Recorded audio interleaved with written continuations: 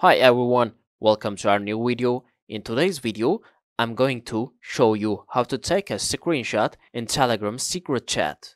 So watch the video till the end and don't forget to subscribe to our channel. If you have not yet, press the notification bell so that you never miss another upcoming upload from us.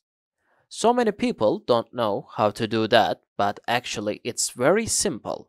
If you're trying to record your screen or take a screenshot in the Telegram private chat, the screenshot or the record will be black. But to do that, without the screenshot and recording are black. Just open your Telegram in your browser. If you open the Telegram in your browser and do that, you can take a screenshot or you can record your screen normally.